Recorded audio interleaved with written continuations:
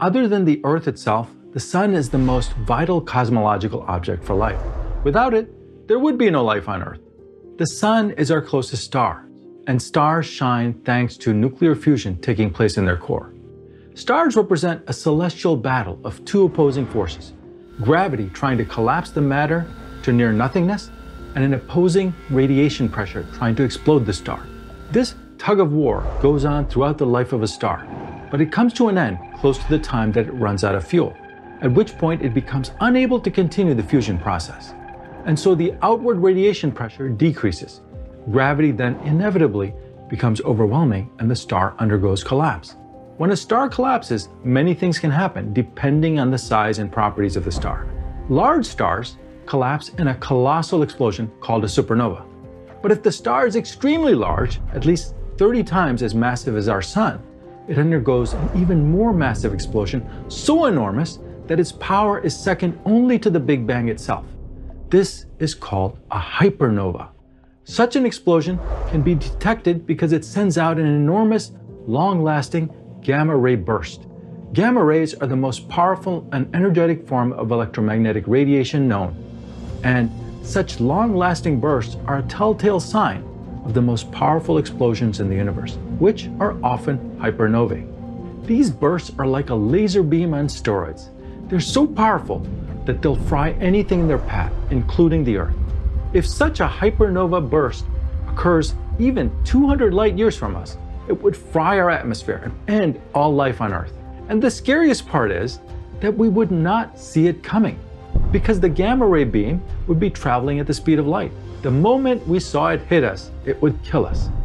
Is this a real existential danger to us here on Earth? How do these hypernovae occur? How do these gamma ray bursts form? And why are they so deadly? That's coming up right now. Ever since I started this channel, one of my main missions has been to promote science education, particularly to younger people or young at heart. KiwiCo, today's sponsor, offers something for kids of all ages that I'm really excited to tell you about.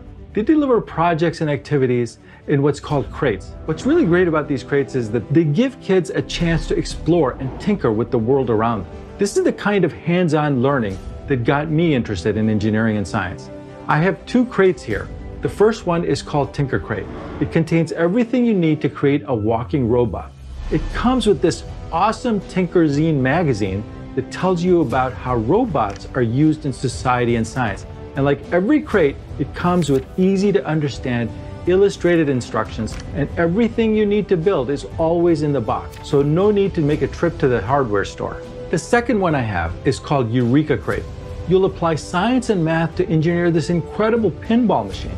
If you want to inspire your kids to be the next generation of innovators, I think you're really going to find KiwiCo amazing. And right now you can get 50% off your first month of KiwiCo by clicking the link in the description or use the discount code ARVIN. Be sure to check it out and you'll be supporting this channel with your purchase. So I really appreciate that. Stars begin their life as clouds of gas and dust in space, known as molecular clouds in stellar nurseries. All the stars you see in the sky, including the Sun, started out in such gases. Gravitational forces cause these clouds to condense and contract, increasing the density and temperature of their cores. As the cloud continues to contract, it forms a dense, hot core called a protostar. This core continues to accrete more and more matter from the surrounding cloud. During this phase, the protostar is shrouded in a cocoon of gas and dust. When the temperature and pressure at the core of the protostar reaches a critical point, around 10 million degrees Celsius for most stars, nuclear fusion reactions begin. These reactions primarily involve the conversion of hydrogen into helium through a process similar to what occurs in the Sun's core. The energy generated by these reactions provides the heat and light that make the stars shine, as well as the radiation pressure to hold off gravitational collapse.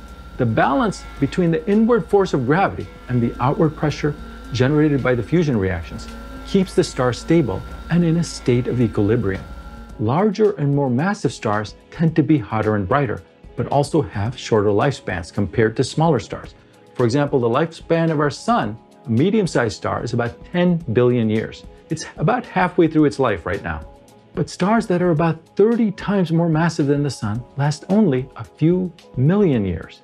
Eventually, the core of the star runs out of hydrogen. When that happens, the star can no longer hold up against gravity.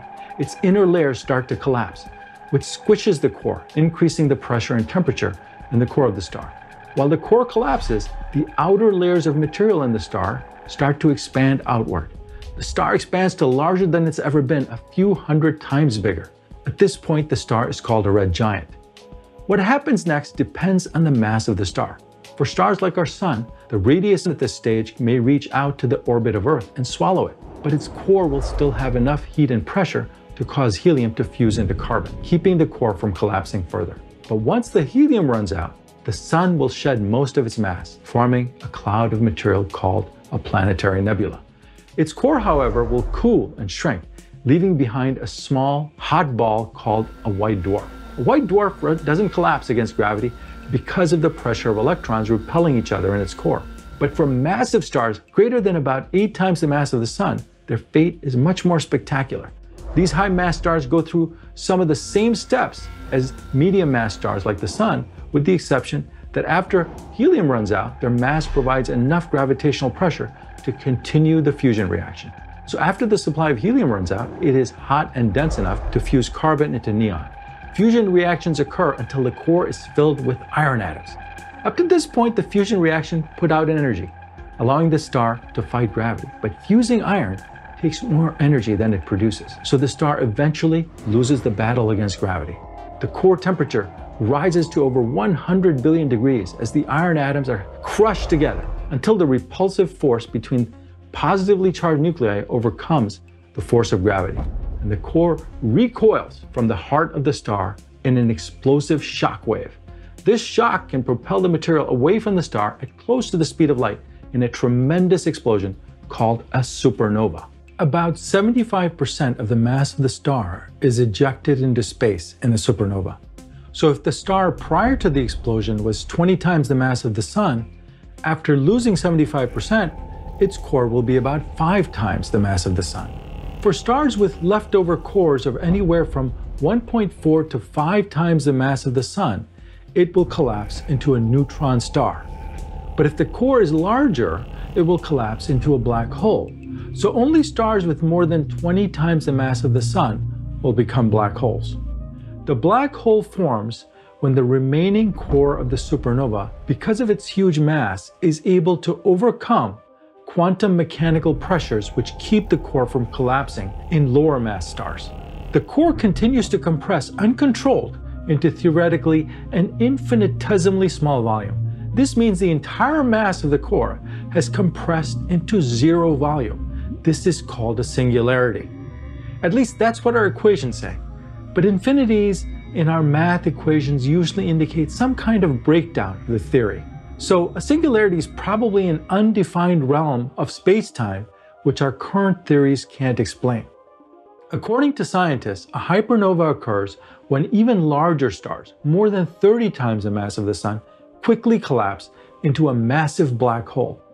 What distinguishes this explosion from other supernova explosions is that they are 10 to 100 times more powerful than a supernova, and that they result in a collimated beam of gamma rays, or put more simply, a narrow beam of gamma rays, similar to a laser that travels across the universe.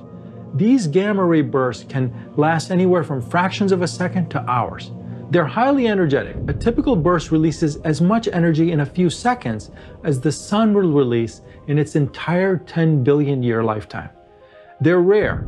A few such bursts occur per galaxy every million years. But since there are at least 200 billion galaxies in the universe, and these rays have infinite reach, a few 100,000 of these occur every year somewhere in the universe.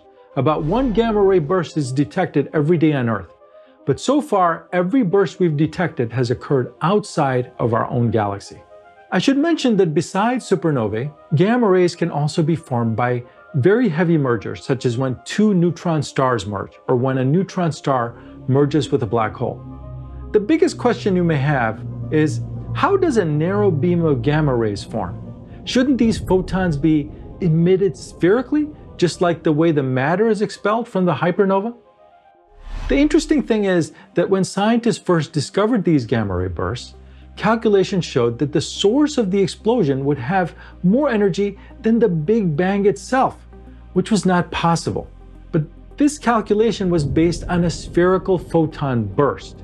When they discovered that the burst actually occurs in a narrow beam, the energy numbers became much more realistic.